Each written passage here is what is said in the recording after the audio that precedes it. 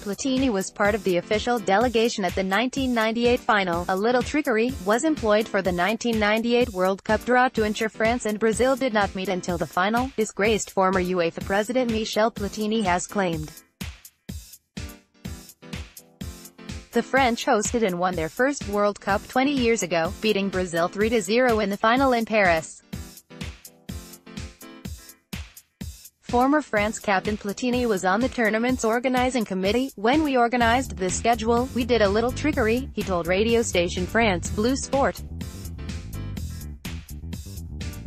France-Brazil in the final. "It was the dream of everyone. If we finished first in the group and Brazil finished first, we could not meet before the final." He laughed as he went on, "We did not spend 6 years organizing the World Cup to not do some little shenanigans. Do you think other World Cup hosts did not? Brazil and France were the top teams in the FIFA rankings heading into the tournament and were among the 8 top-seeded teams. 2 days before the draw took place, world governing body FIFA announced that holders Brazil would be allocated to Group A while France were in Group C. It meant that if the 2 teams finished top, they would be on opposite sides of the draw for the knockout stage.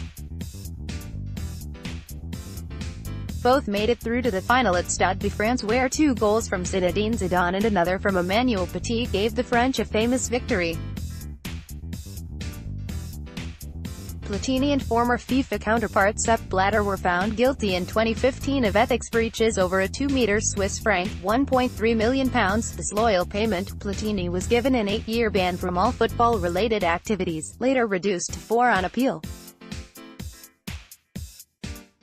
The 62-year-old has always maintained his innocence, and in January it was reported he had taken the case to the European Court of Human Rights.